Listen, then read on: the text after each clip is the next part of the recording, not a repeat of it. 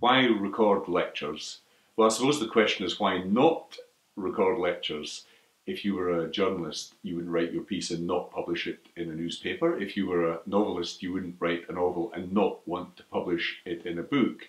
And it's puzzling in a sense as to why educators don't want to publish their talks, lectures, instruction, so that students get a second bite of the cherry and they can look at the subject matter in more detail and get greater understanding.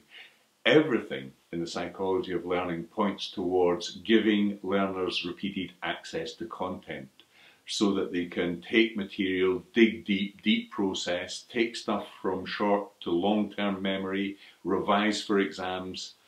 There is nothing in the psychology of learning that suggests that not recording lectures is a good thing. So in terms of memory, retention, revision, student attainment, recording lectures is obviously advantageous. But there are several other big advantages for the learner.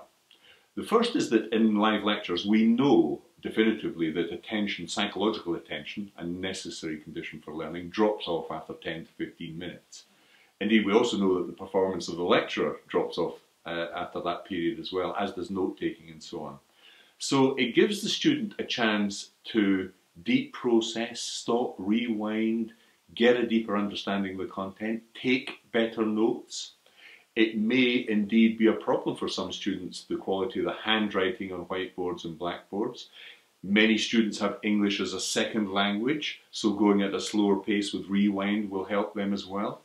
And of course, there are key points when a student does want to go back, recap, especially around revision for exams. So we have plenty of evidence for the advantages for learners.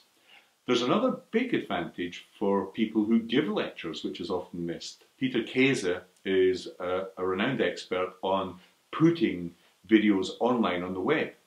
Now, when you put one of your academic lectures on the web, something very interesting happens. You can actually track huge amounts of data as people watch these videos, and you can find the point where people lose attention and cut out, and then use that data to improve your lecture next time round.